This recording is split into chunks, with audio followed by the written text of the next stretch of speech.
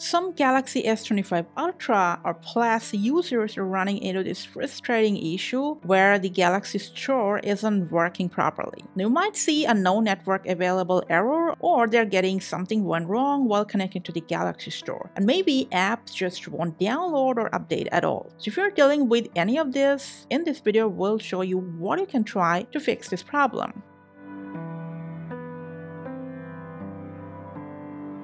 Alright, so if it's showing network unavailable, this might be some internet issue.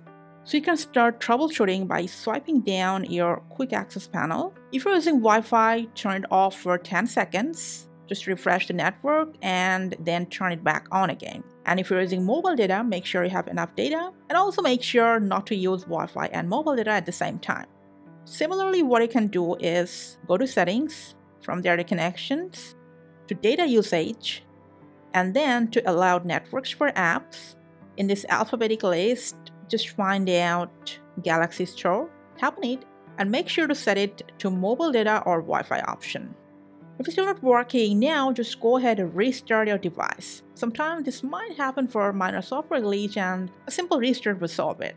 If it's still not working, just long press on your Galaxy Store icon. From there, go to Info, scroll down for Storage, and simply clear cache, and then just go ahead, clear data, and press delete. Although your problem should be solved after that, if it's still not working, especially when you're trying to use your mobile data, just go back to your Galaxy Store's app info, then enter Galaxy Store settings to auto update apps, and make sure using Wi-Fi or mobile data option is selected. Now, more often than not, this also happens for storage issues. So we're going to just open up settings on our device, scroll down for device care, to storage. If you see you are running out of storage, this might happen. So go back and then enter memory.